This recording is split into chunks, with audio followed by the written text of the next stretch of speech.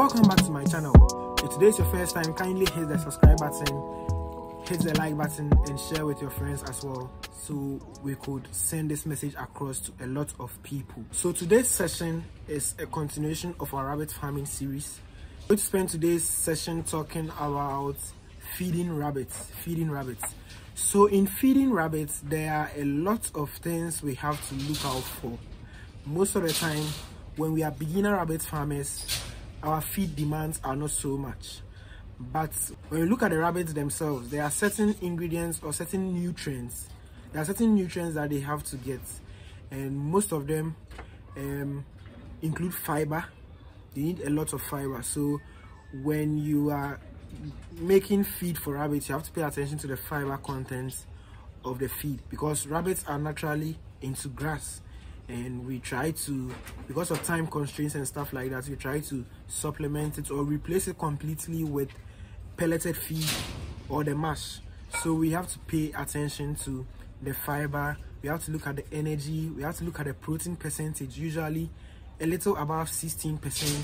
With that, we are also looking at not making our rabbits so fat. The problem with that is you struggle to get pregnant does because of fat. So because they have developed fat, they cannot reproduce. And rabbits, as I said earlier, is a numbers game.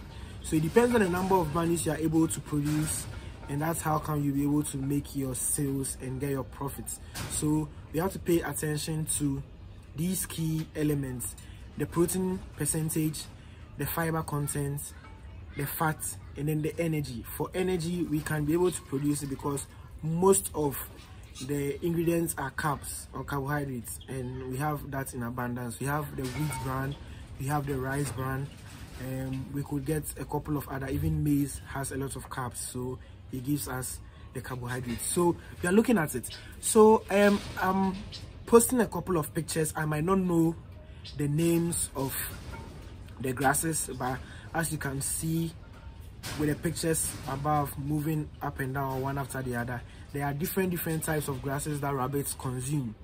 Different types of grasses. So you might have come across this grass one way or the other, or in some way, and then you can feed this grass to your rabbits. So there are different grasses you can feed to your rabbits, and you can use grasses most especially if you don't have a large number of rabbits that you are keeping. So if you have a smaller unit, or let's say a backyard farm that is catering for yourself and family, and maybe once in a while you occasionally sell 1 or 2 rabbits to people to consume, then you can feed your rabbits predominantly grass or herbs, because you'll be able to get some, and then because of your low numbers, you'll be able to feed them enough.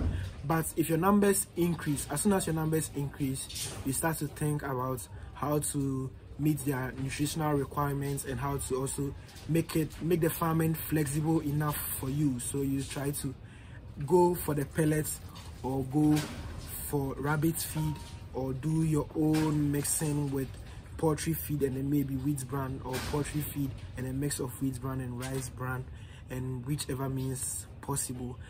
Also, we can feed rabbits with a couple of other things. We can give them cassava peels, yam peels, kenke, or kenke after we have eaten kenke, the peels or the back. We can give it to rabbits. We can also feed our rabbits with watermelon peels, mango peels, pawpaw, pineapple, ripe plantain. So there are a lot of some of these things that we can feed our rabbits. They also eat kitchen leftovers. So the rice, when you are done with cooking rice, under what we call kanzo over here, bankun, to the leftover plantain, like anything, any kitchen waste. I usually do not recommend soup and stew. I've never tried that. So the main food, the main dishes, the carbohydrate aspects, the yam, the leftover, the plantain, the leftover, the banku, the leftover, the kukunte, the leftover, like any leftover at all, rabbits will consume. So they are kind of like pigs in a way, because they eat a lot of things when it comes to having them in very small numbers. But when it comes to having them in large numbers, we look at maximizing our time and also getting them to grow at a fast rate. So there are a couple of feed brands already. There are a couple of feed brands, and now there are a couple of companies or individuals producing rabbit feed. Okay, so there are a couple of individuals producing rabbit feed. Maybe along the line, if you contact me, I could recommend a couple of people producing rabbit feed, so, or rabbit feed, or feed mainly made for rabbits, for you to buy from them if you want it that way.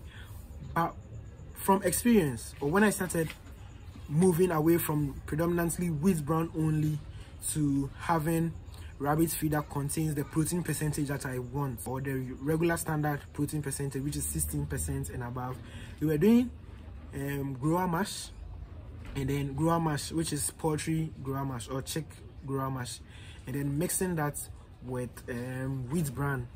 So the ratio we usually do is 1:3 or 1:4. There's usually an app or a platform for calculating the protein percent you get as a result of mixing this feed, which is the Pearson square. So you could go online, just Google the Pearson square, the website pops up, and you could enter the details of the protein percentage you want, and then the protein percentage of the ingredients you are using. So wheat bran, you enter the protein percentage, and then the grower mash or the broiler starter, you enter the protein percentage, and then you get the percentage of feed you are going to, the percentage of protein you are going to get, and then how much feed you should mix of each feed ingredient to maximize results. So you have either a broiler starter, grower mash, or layer mash. Each and every one of them have their own individual protein percentage, and you're going to mix it with either wheat bran or rice bran. More of wheat bran and less of rice bran, because per my experience in the past, in the most recent past, one tends to have a little more fat than wheat bran, which happens to be a disadvantage to the rabbits. You're going to dilute your wheat bran with rice bran. Then you can do it 1:1, so that because rice bran is cheaper over here, it reduces your cost of buying wheat bran a little. So I think at the moment you're getting a 50 kilogram sack of rice bran for 50 cedis, which is the same price as 25 kilograms of wheat bran. So you can mix it up 1:1 for the rice bran and wheat bran, so that it reduces your cost. For fiber, a very good ingredient we could use is groundnut husk. So when you go to the market, you could get the people who produce groundnut paste to get you groundnut husk in large quantities, but you could consult with people, and then they could direct you where you could get groundnut husk from in large quantities. So you mix the groundnut husk with the rice bran and then the wheat bran, and then now you need your protein source.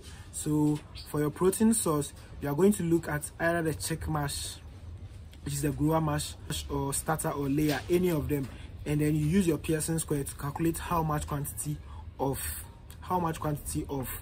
the poultry feed you are going to need to mix and then make your own blend. You could add a little bit of multivitamins or a few growth boosters if you are not doing organic, and then you mix it. Along the line, we'll be talking about organic farming, and we'll be interviewing a couple of people who are into organic farming and what they do in order to speed up the growth of their animals, whether poultry or rabbits or any animal at all. Speed up the growth, prevent diseases, and treat certain diseases. So you mix this, and then you give it to your rabbits.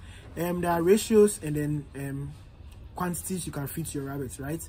So you can usually do 80 to 100 grams depending on the size or the weight of the rabbits. You can feed them twice, you can feed them once, but usually you can just start feeding them twice, morning, evening. You make sure they always have water.